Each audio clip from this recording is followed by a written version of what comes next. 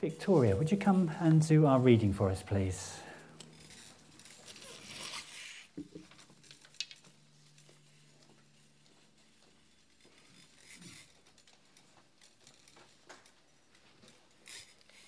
The reading today comes from Acts 2, 1 to 21. The Holy Spirit comes at Pentecost. When the day of Pentecost came, they were all together in one place. Suddenly, a sound like the blowing of a violent wind came from heaven and filled the whole house where they were sitting. They saw what seemed to be tongues of fire that separated and came to rest on each of them. All of them were filled with the Holy Spirit and began to speak in other tongues as the Spirit enabled them. Now there were, staying in Jerusalem, God-fearing Jews from every nation under heaven. When they heard this sound, a crowd came together in bewilderment, because each one heard their own language being spoken. Utterly amazed, they asked, "Aren't all these who are speaking Galileans? Then how is it that each of us hears them in our own native language?" Parthians, Medes, Elamites, residents of Mesopotamia, Judea and Cappadocia, Pontus and Asia, Phrygia and Pamphylia, Egypt and other parts of Libya near Cyrene, visitors from Rome, both Jews and converts to Judaism, Cretans and Arabs. We hear them declaring the wonders of God in our own tongues. Amazed and perplexed, they asked one another, "What does this mean?" Some, however, made fun of them and said, "They've had too much wine." Then Peter stood up with the 11, raised his voice and addressed the crowd. "Fellow Jews, and all of you who live in Jerusalem, let me explain this to you. Listen carefully to what I say. These people are not drunk as you suppose. It's only 9 a.m. Now this is what was spoken by the prophet Joel.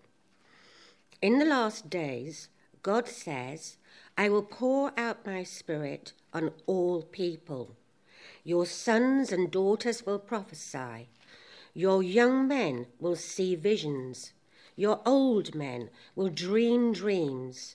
Even on my servants, both men and women, I will pour out my spirit in those days, and they will prophesy.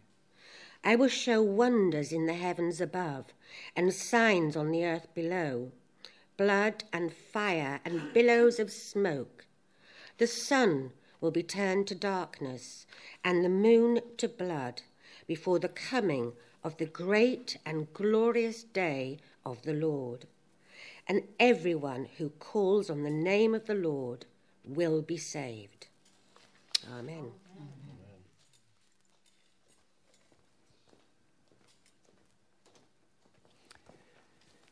Thank you, Victoria.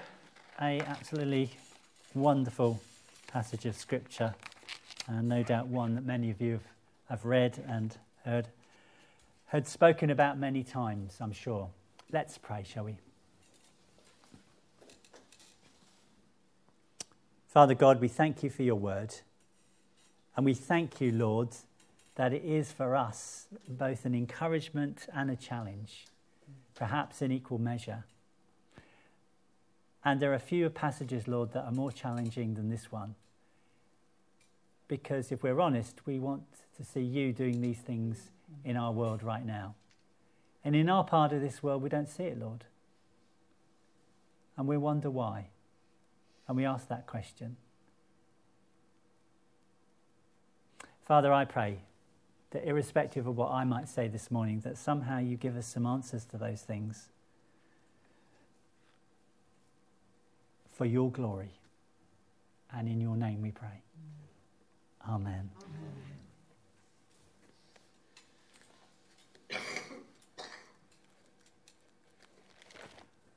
I'm sure many of you have read these words and heard people speak upon this passage many, many times. But I don't think it's possible to overstate the significance of the Holy Spirit coming at Pentecost. His presence in the lives of the believers changed the way that they saw everything. It changed the way that they lived. It changed the way they shared God's love. And of course, it changed the world. I don't know what the world would have been like. It's pretty dire now, isn't it?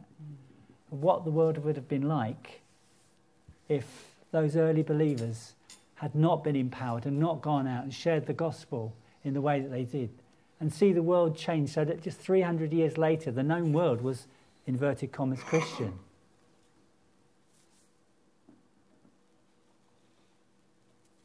But can you imagine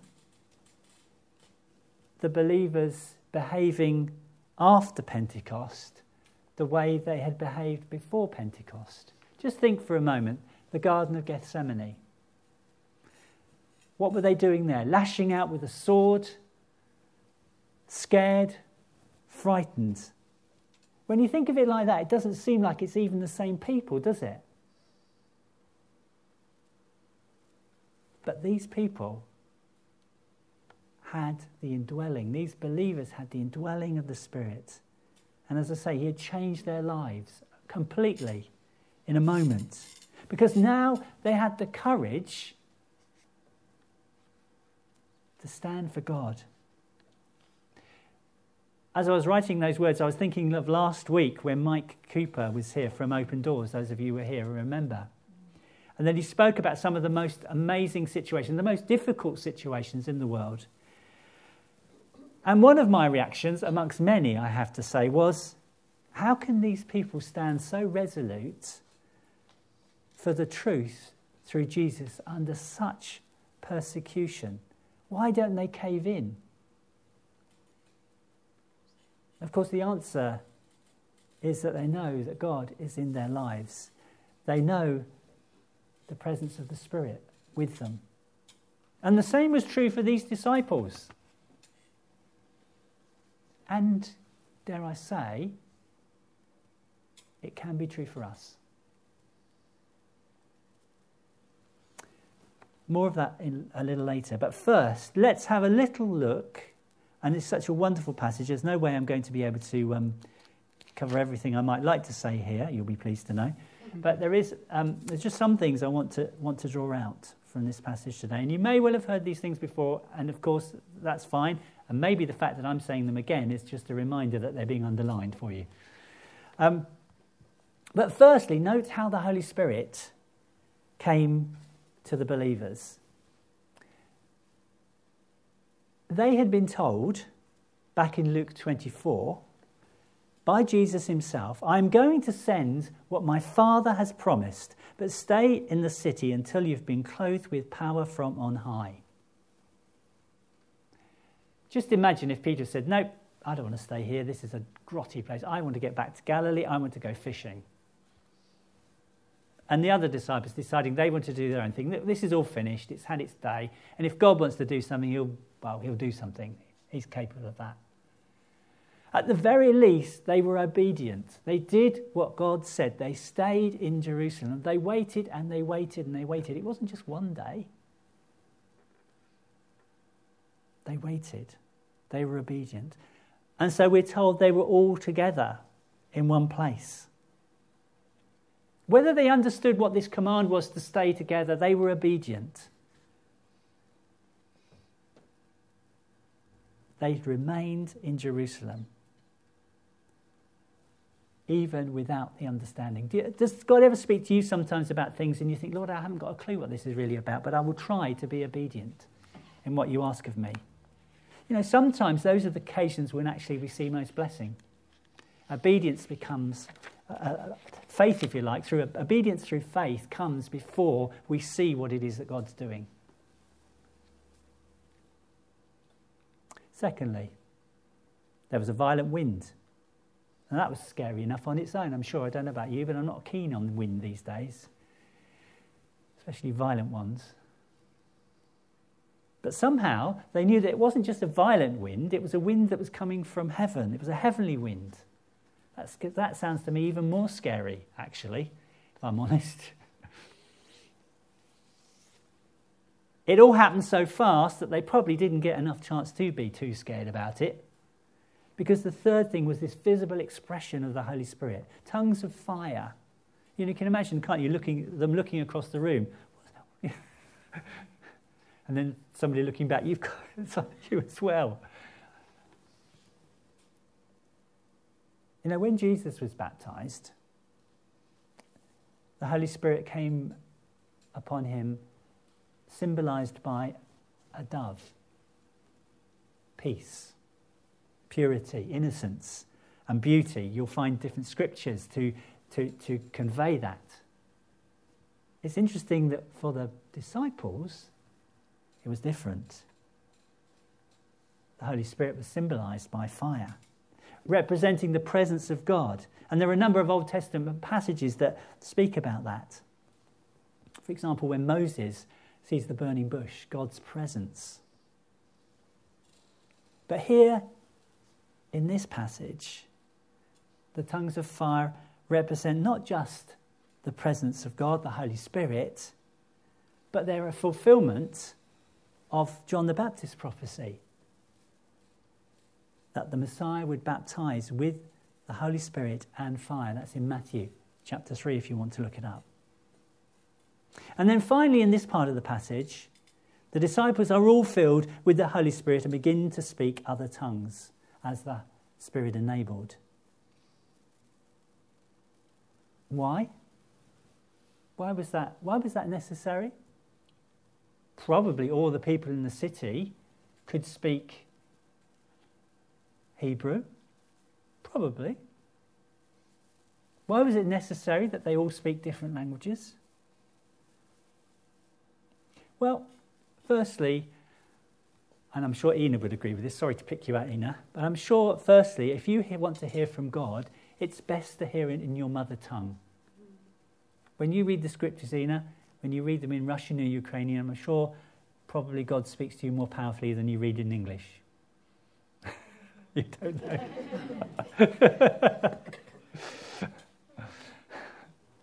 Maybe I understand more. Maybe you understand. Thank you. Yes, that's right. Hearing these believers speak in their own tongue, in their own languages, made them sit up. These bunch of uneducated farmers and fishermen and whatever, speaking these other languages, it makes people sit up and take notice. And partly it was for that. But partly it was proof that God was doing something new, something different. He was also restoring something. You remember back to the Tower of Babel when God gave all these languages just to confuse people. Now he's saying that confusion is gone. We've got restoration with the people of God because of the coming of Christ, because of the resurrection and the power over death, and now the outpouring of the Spirit. We can reverse all that tragedy of old. Another reason.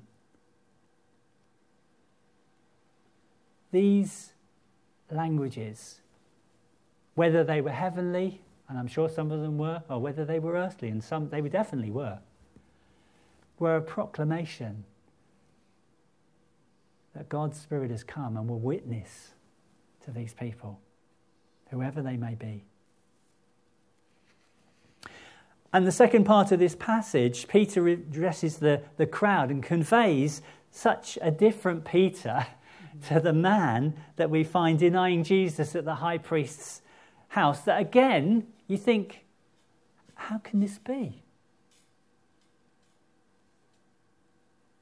But I'm sure you have met people in your life, maybe one or two, maybe not masses, but I'm sure you've met people who you've seen before and after, as in before Christ and after Christ, before an empowering of the Holy Spirit, and after. And those people can appear almost like different people, can't they? Even just their demeanour, the way they look. You think something's happened to you, isn't it? That's what Peter was like. He was changed by the power of God in his life. I take assemblies in this school, and I take assemblies at one of the other schools in Uckfield as well. And sometimes it comes up, and I can't remember any the reasons now, but sometimes it comes up where I talk about the Holy Spirit. And the Holy Spirit is something that most children can't really get their heads around at all, as you can imagine. And so I try to put it quite simply, and I say the Holy Spirit, or Christians believe that the Holy Spirit is God living inside every Christian. And there's a whole gasp that goes up from the room, first of all, and things like, and they're not supposed to call out, but of course they can't help themselves. No way, really? How? That's the sort of reaction that I get. And I'd suggest to you that that's not a surprising reaction, because it is unbelievable. Isn't it? Well, it would be if it weren't for passages like this, for Pentecost.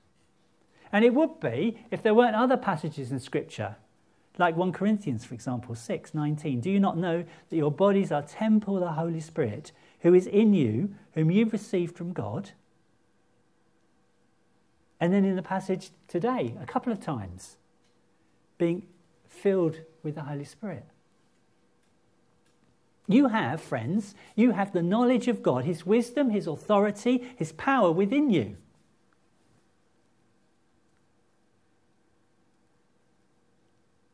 You have his knowledge, his wisdom, his authority, his power within you. Not because you are, how can I say, above everyone, but because the dwelling of God is in you. Sometimes we need to just reflect on that.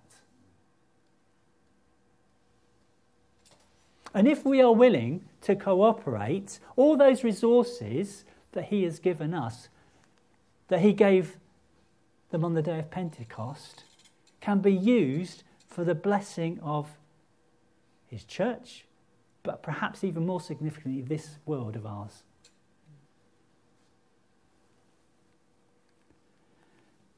And that is why the sorts of people that Mike Cooper spoke about last week can witness to Christ's love despite the persecution.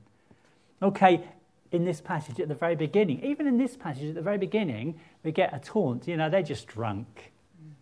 That's probably the level of, persecution we get most of the time, ridicule. It went on from there, of course, to far, far, far more serious things, including giving their lives for Christ. But it started on day one.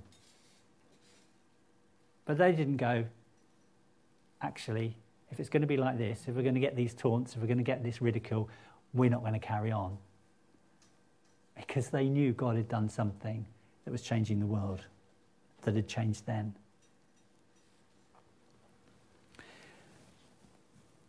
But if you're anything like me, I hear you cry, I'm not like that.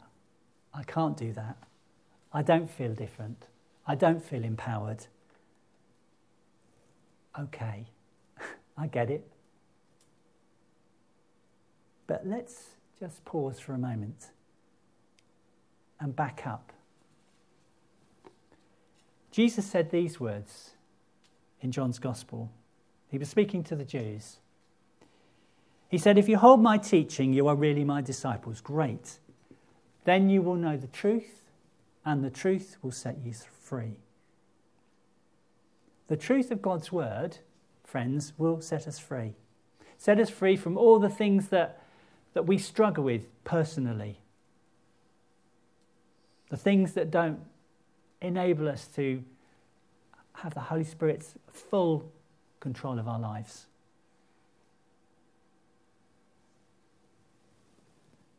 There's another helpful passage for us when Paul writes to Timothy. You struggle, maybe?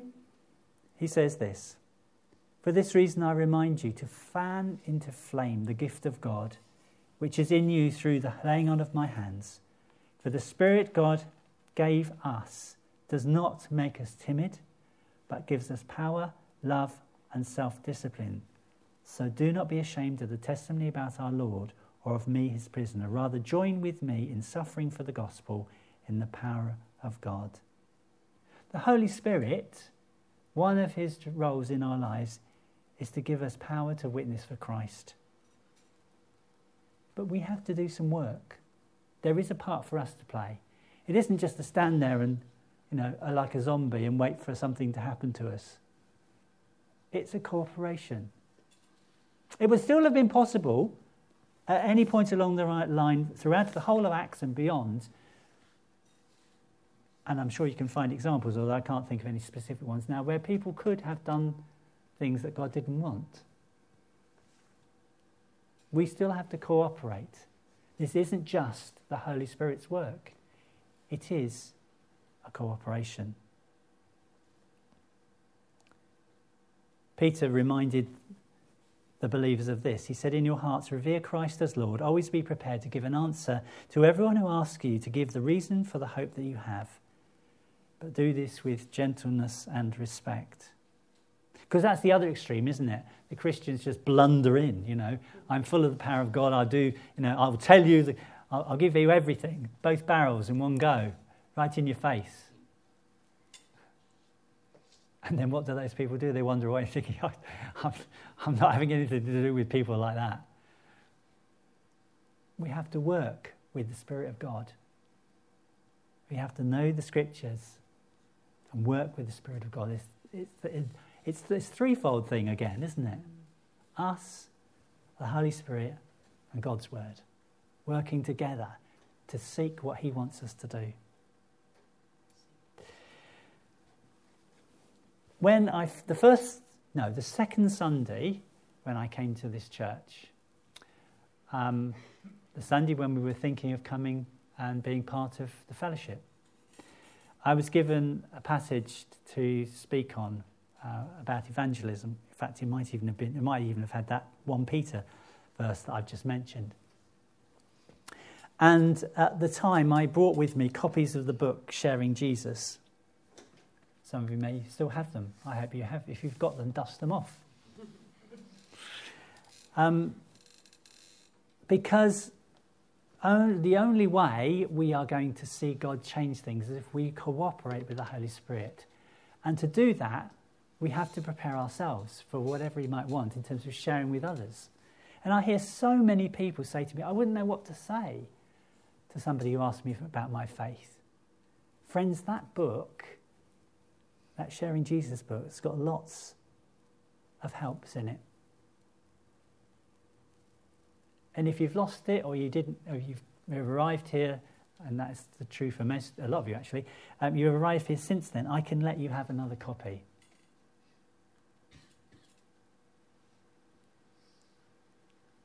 We want to be able to witness in the power of the Holy Spirit, but we need to know what to say. You might say, well, how did Peter know what to say when he stood up there in front of the crowd? Well, actually, he was a good Jew. He may not have understood testimony about Jesus way back before all that happened, but he knew the Scriptures, and the Holy Spirit then brought them to mind when it came to the point of speaking out to the crowd and the others along the way, whether it was Stephen or Paul or whoever. They used that knowledge that God had given them. And we need to do that as well. And if we struggle with that, we need to get into the Bible. We need to get help. Friends, the question really then is, are we serious about being empowered believers? Do we want the power of a changed life? Will we allow God's Pentecost blessing to overflow from us to others? If we keep it all inside us, we'll be like a pond that has no fresh water flowing through us. We become stagnant. Then we'll have no ability to share. Are we willing to step out in God's strength, to share the message that he has given us? These are the big questions that Pentecost throws at us. God is willing. Absolutely. He hasn't changed. He's never changed. So the determining factor in this is our response. If not, then what's the point of Pentecost? Let's pray.